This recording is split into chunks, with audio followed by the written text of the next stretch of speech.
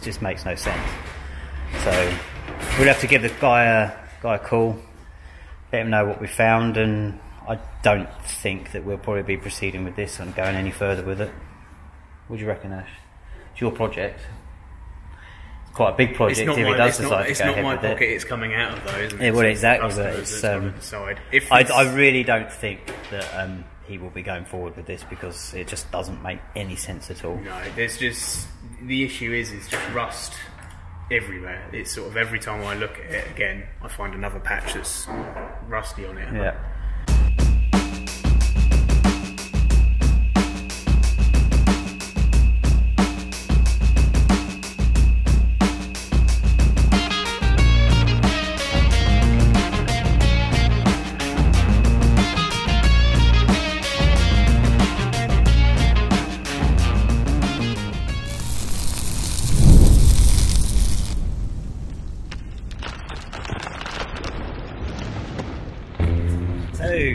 Good afternoon everyone. It's a bit windy today, so I'm trying to shield the microphone from the wind noise, and a hailstone storm had just came over literally as I was about to start doing the video, so I had to wait until that was clear. So how you all doing? Start of another good week. Right, let's run through it because it's bloody freezing out here, excuse my French. So the Black Mark 1 that wasn't running right, still waiting to be collected. So hopefully that should be gone. This one arrived on Saturday, I think. This green Mark 2.5 came in for an underseal and a few other bits, but I think it's really bad underneath, so I don't think we're going ahead with that. Been quite a few stories like that this week. Things are a lot worse. That's waiting to be collected again. Silver Mark 1. So this green Mark 1 arrived, and this one's having both seals, under seal, I think cam angle sensor, O-ring and cam cover gasket. Silver Mark 3, this arrived today actually, and this has an issue with the Bose audio sound system going off and sounding like a machine gun, which I think it might be down to the speakers, or might be the speakers actually. Yeah, I think it might be that. And oh, special guest as well. A lovely 30th anniversary. I really do like these cars. They're so nice. The Mark 4 is just a nice car anyway, but the 30th anniversary, really nice. So this is in for a clear underseal, and I think we're fitting that on the front bumper. We've got to remove the front bumper, and I think it's a different grille. So lovely looking car, really nice. So that's what's waiting to be done. Christ. We had a Mark 4 and another Mark 4 as well. That came in for an underseal. Guy was going to have a black underseal, but I talked him into having the clear because it's just better, especially on a new car. It's you can still see what's behind and stuff. So hang on, I need to go in. That's freezing out there. Whew, temperature's dropped. Right. Oh, God, really cold. Yeah, I just missed a hailstone. I was about to go out and do it, and it just started hailing. So there we go. Right, where should we go first? We'll mix it up. Let's go and see Jim. I'm living dangerously. I'm going to come and see you first, Jim. So Jim is finishing off the F-Reg red car. Seems like you've been on this for about 5 years, Jim. Yeah, you're only getting to do little bits and pieces at a time, don't you? So what's your task at the moment then? I'm just sorting the brakes out. Waiting on some bits of trim to finish the front end. So that looks like a shiny new part you're fitting on there. Yeah, new caliper on this corner. Is it? The other one? The other one's fine. Not doing it. Yeah, the caliper came off this. Have you forgotten to put the disc on? No. Oh, you were just test fitting that, weren't you? Just to see if it was okay. I'll put all the bits on first and then build the brakes, because on the 160s the discs can slide off these. Yeah. So when I try and build the brakes, then put the caliper on, everything just falls to bits. Fair enough. What else have you done today on it, or is this just it? This one, just sorted out the front indicators, polished them all up. All the fog lights are rebuilt. So I think we're planning on hopefully at the end of next week to have this car all buttoned up, put together, and then we get some photos out on the website, and then get a price worked out for it, really, because we just want it to be right, as with everything that we attempt to do it. All right, so is that it then, Jim? You've not got anything else to add to the conversation? No, sorry. Fair enough. All right, thanks a lot. See you later.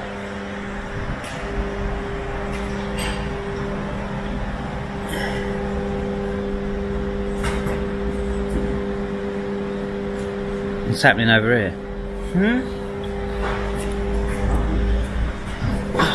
Right, Roy? You doing your favourite thing? No. Electrics? Yeah. What you metering for? Is this fog light? Yeah. Unfortunately, I think I'll have to rewire it. The classic fog light not working. Yeah. Have you got telltale? You got telltale light on the fog light switch? No. I've got power going to the switch. So I'll just go rip all that and just rewire it. It's been sat for 7 years, so I don't know who done it. So I'll just do it my way. Make sure it works. But yeah. You're putting back together your black one, aren't you? Yeah, you might remember it's one from way before Christmas. Had a lot of work done to it. Ash, can you just turn that extractor off, please? So yeah, So we're just back from the paint shop. back from the paint shop, we're just rebuilding it really. I think I did. Did I do a video on this last week? I think I did. Not on it, but it was in the car park. But that bumper does look really good on there. Yeah. So have you done this morning? You got all the bumper back in? No, the bumper was done yesterday. How was it? Yeah, I've done the today. Side skirts, wasn't it? You were doing side skirts. today, rebuilding the doors. So this customer did run out of money. So anyone that's looking at this lovely shiny painted wing and the door, everyone has a budget, and his budget was massively stretched on this with more work. So you can only do what you had to do. I think at some point in the future he'll readdress it, but yeah. So side skirts and the door, they weren't painted. It's going to look night and day though, compared to like how it did. It turned up. How it turned up. Do you know what I mean? In bits and, you know. Yeah. Not much to talk about then on this, is there? Not really. Just pretty regular. Yeah. All right. Okay. I'll let you crack on then. Thanks. Ashlee's got a lot to say though. You've got a lot to say now, haven't you? Cheers, Roy. I've got a lot to say. Yeah. Grab your torch. Hey, you might need your floodlight. Floodlight? Yeah. Your headlight. So what you doing with this Mariner blue one then, Ash? Not a lot.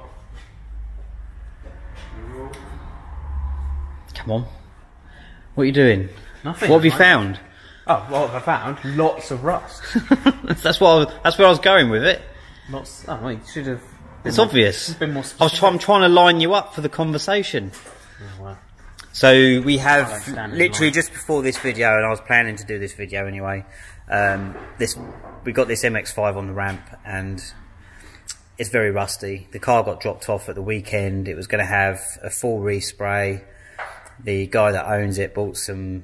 It's just, you know, he's had it for I think a couple of years. It's been sitting and he's been saving up to have this done, but unfortunately, it's beyond an economical restoration. Really, the welding is quite extensive. That's going to be needed. So where should we start? Front to back, back to front. Up to you, Chris. All right, let's start at the front. So we got it on the ramp, and the first things we do, we have our checks where we go, and when we start at the front, it's the obvious one of going up the front bulkhead. So as you can see, well, it's quite hard, but you can see that. So there is a patch that has been welded there, and I don't normally go on about, well, we used to, but we don't anymore, but the welding has to be quite desired, really. So that's that. So we've got some more sort of rust areas there, and then we come into another patch just there, There it is there, across and up, and then round to another patch, which if you just prodded there. We're also using this video to sort of see how badly it is in some areas. So, and then it comes round and down here. Can you just poke in that corner there, Ash, where it looks very, yeah, where it looks flaky. So that's definitely gone on the inside there, isn't it? That's going to be holes, that's going to be seals all the way down.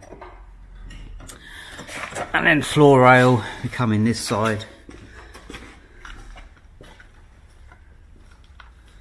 Yeah, there's just nothing there, is there? And I think if you poke,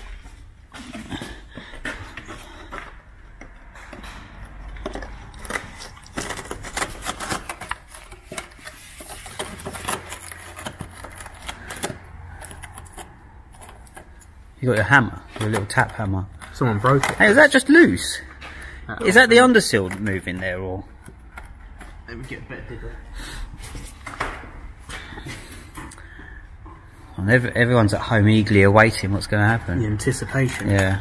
Is that undersill? Yeah, it's just the undersill. No, that's undersill and metal, isn't it? Oh, okay. Leave it like that. That's gone. All right. So yeah. It's like an onion, layers. Is that? Look at the thickness level of that. There's a bit here. Oh, that's just, yeah. Okay. So that's the driver's side front. Looking pretty bad, and then it comes to the back there. So it's hard to tell because this undersill is so thick. What's... No. Okay, that's just... Is that just undersill?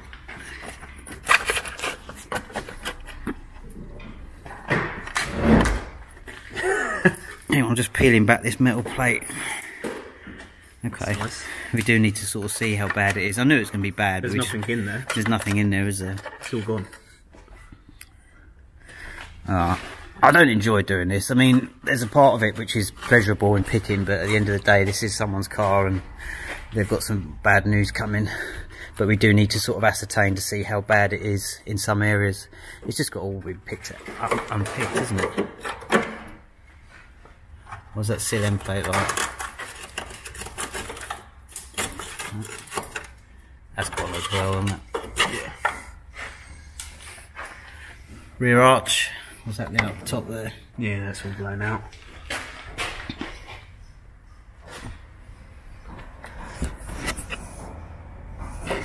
Yeah.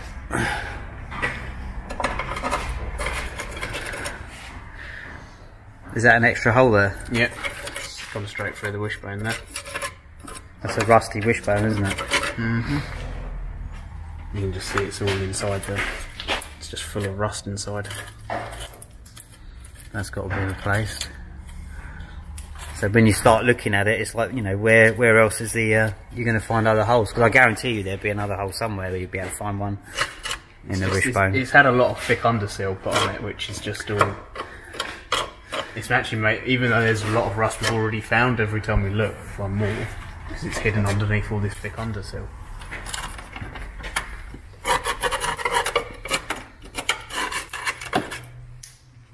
Alright, what's the arch like on the passenger side?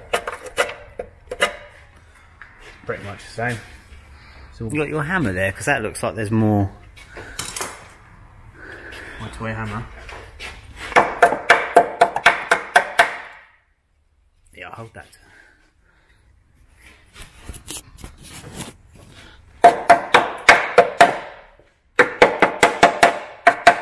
It's just cruddy surface for us. That was quite a big slab of undersill, that was. Okay, so let's have a look inside this sill end plate.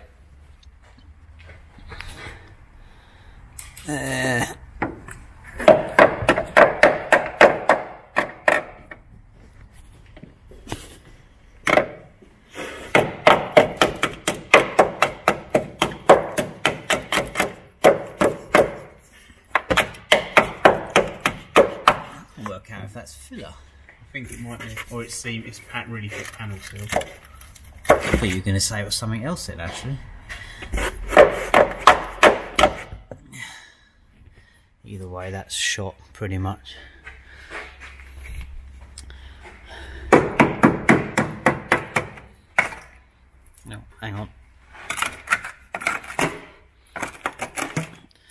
much left of that. You shine the torch up in there. Let me see. Yeah, that's going to be gone. Cool. She's rusty, isn't she? She's rusty.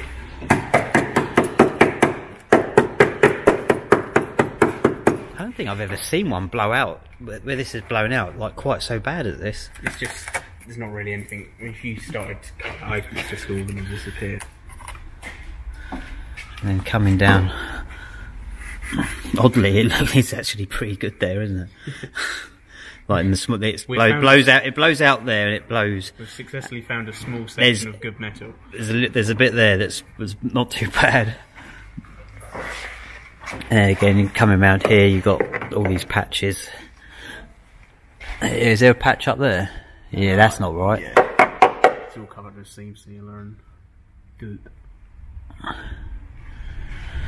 Yeah, not good, eh?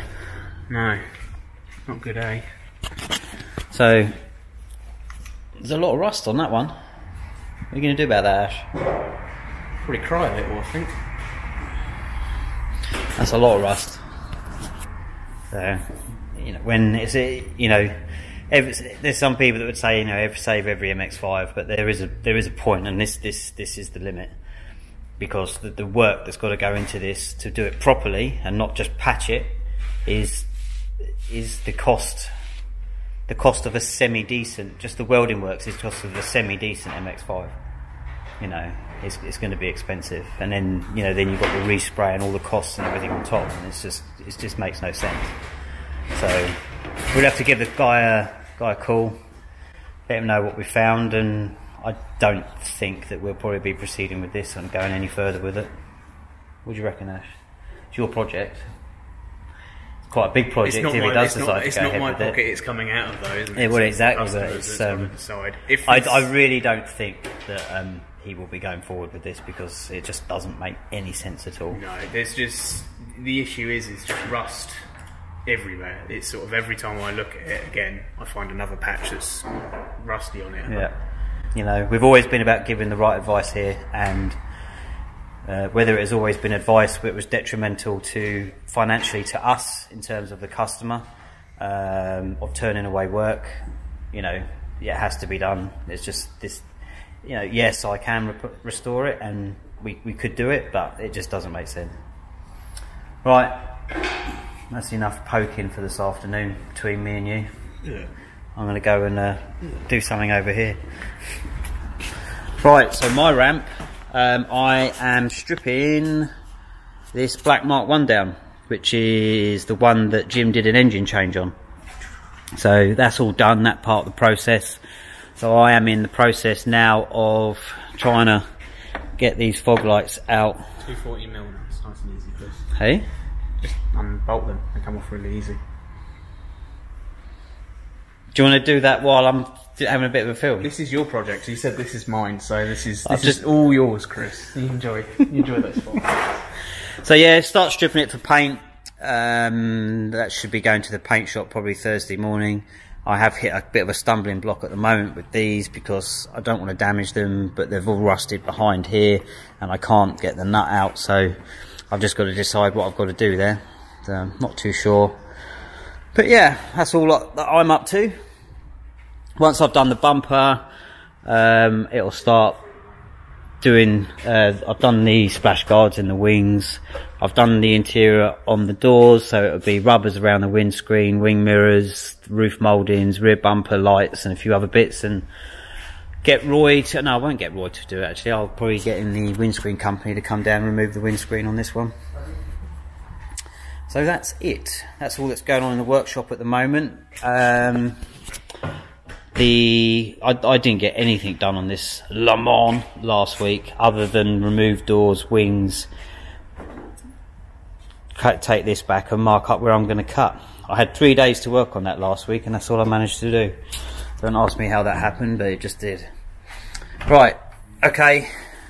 See you on the next one. Thanks for watching. Don't forget, if you're new to this channel, hit the like button, subscribe, and tell your family, friends about us, whether it be serious or for a laugh. I don't know, who knows. See you on the next one. Bye bye.